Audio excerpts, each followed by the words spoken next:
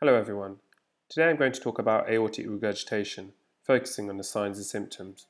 So to start off with the symptoms. Patients with long-standing chronic regurgitation are actually asymptomatic for many years before they develop symptoms of left ventricular failure, them being dyspnea, orthopnea and fatigue. On an examination of these patients, there are many signs to find. So starting with the collapsing pulse.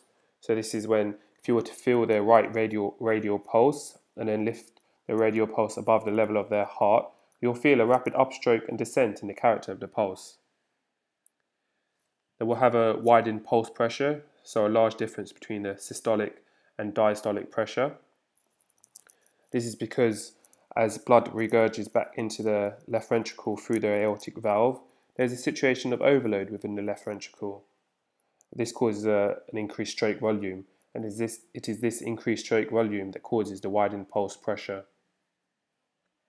The overload also causes the laterally displaced apex beat.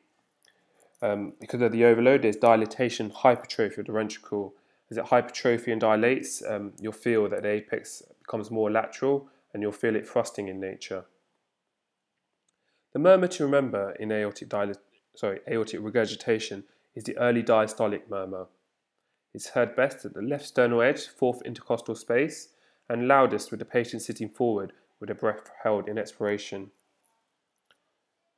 The way to remember this murmur is by thinking about it. So any murmur you hear is just the flow of blood across the valve. So in aortic regurgitation, the blood is flowing back across the aortic valve as soon as the ventricle has stopped contracting and exerting its pressure. So the blood flows back as soon as systole is finished. So this is in early diastole.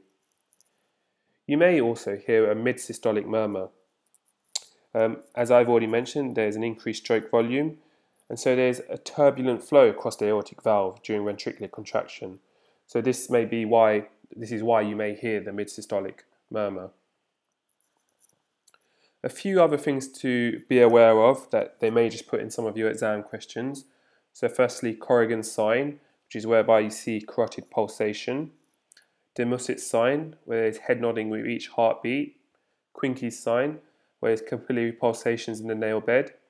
Traub's sign, a pistol shot sound over the femoral arteries. And then there's the Flint murmur, which is a mid-diastolic murmur over the cardiac apex.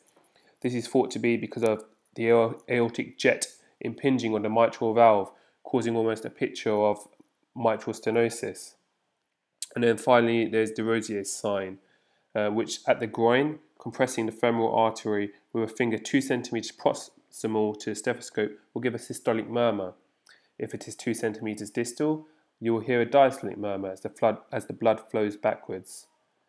So that's the aortic regurgitation, the signs and symptoms to be aware of. So just to quickly recap the symptoms. So patients with chronic regurgitation are asymptomatic for many years before they develop their symptoms of left ventricular failure, such as dyspnea, orthopnea or fatigue. The signs to look out for are collapsing pulse, a widened pulse pressure, the laterally displaced apex beat that is thrusting. The murmur to remember for it is the early diastolic murmur. Thank you. I hope that was helpful.